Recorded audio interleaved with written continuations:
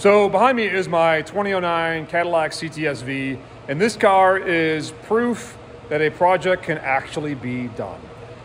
This video is about the stereo I just got finished, and we'll talk about the wheels and the paint job a little bit, but ultimately this is about a project being complete for reals. I did a video on this car, it's been a while now, just about the engine build and kind of the setup at that time. Engine-wise, we're the exact same, and again, this video is about, one, the stereo, two, how it looks now after the paint job and the wheels, but it's about the car being finished. So I am super happy with how all of this came out. I like the new BC Forged wheels. The paint job looks unreal, and again, I just had it resprayed, the entire car to the stock Thunder Gray Chroma Flare. The only thing that wasn't sprayed are the lower rockers, but everything else in the car has been redone. So this car has got 58,000 miles on it, and it looks unreal. Obviously, it's garage kept, but the fact that it still, looks as good as it does for being at this point 12 years old with almost 60,000 miles is really nice. This is why I like older things, because granted the price. The auto price market right now sucks for used cars, but you could have gotten these things cheap in quotes, but still they're not, they're half what a new car would cost, and it just still looks very modern to me and looks like a legit muscle car. Again, stereo was done by James Taylor from High Voltage Car Audio. He did a fantastic job on the whole setup. What I'm filming right now, this door is literally my favorite bit.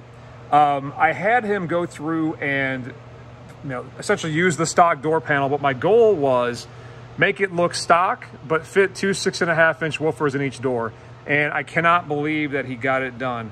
I will get a stock one set up here so you can see the difference. Okay, this is a stock door panel on the left versus his aftermarket. And I say aftermarket, he made it from scratch.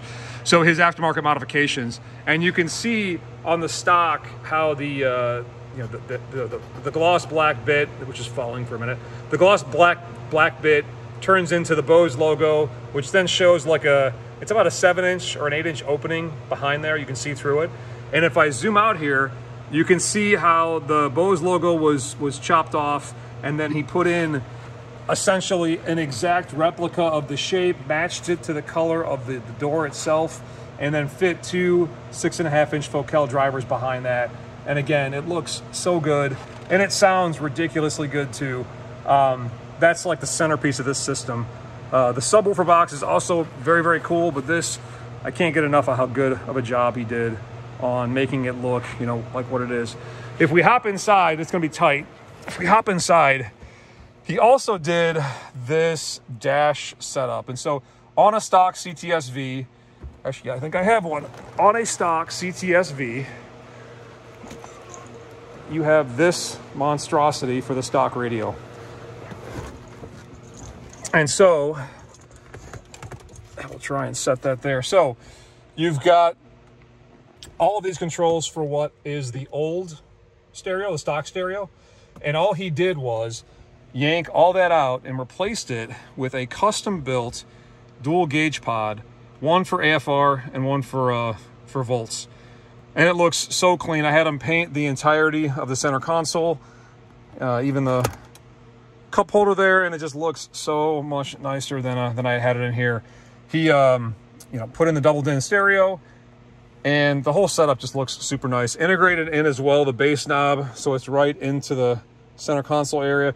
Very subtle, but very nice looking, and just a sweet setup. But again, from this vantage point in the car, it's hard to even tell, if I move this out of the way, that there's an aftermarket stereo in here. There's nothing else that screams aftermarket stereo. And if we look in the top of the dash here, you can't see it, but he's got the Focal tweeters, which is like impossible to see, mounted in the dash location. So we've got two 6.5s in the door, two 1-inch tweeters, one in each dash area, and then literally nothing in the back doors whatsoever, because we don't need it. The fronts are enough, and it sounds really good. And then if we move back here to the trunk, We've got one of my trunks back together forever. It was just an ice tank and a bare trunk, because I had my own goes with aftermarket stereo stuff. He put in this cover with a CTS-V logo, which looks amazing. And then you peel this cover off, if I can. It's magnetized. You peel the cover off, and I'll pull it out. And that leaves you with the framed subwoofer setup. And so what we have back here, with my reflection in the background there, is a single 10W7 JL audio in a 6th order bandpass box. And what that means is there are 2 chambers, a front chamber and a rear chamber, and I'm gonna pull this thing off so you can see better what's going on. This also comes off very easily. So what you can see now is, too much glare, is a front port and a back port with the 2 chambers, and you can tune each of those chambers to be a different frequency, to have a different frequency response. What's nice is he ported them directly into the rear deck of the car. So you get all of that sound energy directly into the car. And then next to it, we've got an audio control DSP and an audio control amplifier. The DSP is built in, it's the D6-1200 on the bottom there. It's 6 channels at 1200 watts with a DSP built in, and then the single 800 watt for the subwoofer amplifier as well. And literally that's the system, it's that simple. Not crazy amounts of power, not crazy amounts of speakers. We've got 1, 2, 3, 4, 6, 7 speakers for the whole system. But it's a nice setup. It is my favorite sounding system that I've owned thus far. I could not be happier with it. Let's peek under the hood real quick. Again, nothing changed here. But again, for a 60,000 mile car, this thing looks really good. I'm really happy with it. We've got our 427 aluminum dart block, 2.6 blower with Frankenstein heads, our DDP intake there on a 1-way throttle body, and puts down about 1,000 horsepower to the wheels. And just a fun car all around. You can drive around stealth, and then you can hammer it and lay some weights to the tires. Anyways, this is a quick one.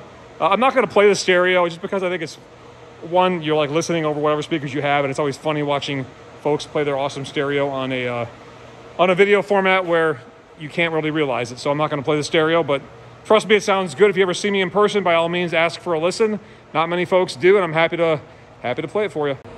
I know it was a quickie, but again, projects can come to an actual end, and this one has. I've got a few more that have too. My Trailblazer back there, it's at its end also, meaning it's done and I'm happy with it.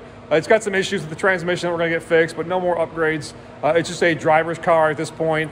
And but yeah, this Cadillac is done and I am thrilled, and it's a fun car all around. And again, like, subscribe, blah, blah, blah. And I appreciate all the feedback. I'll talk to you guys soon. Thanks for watching to the end, you guys. If you want more car content from DDX Auto, by all means, like, subscribe, and all that BS. And catch us on Instagram too at ddxauto.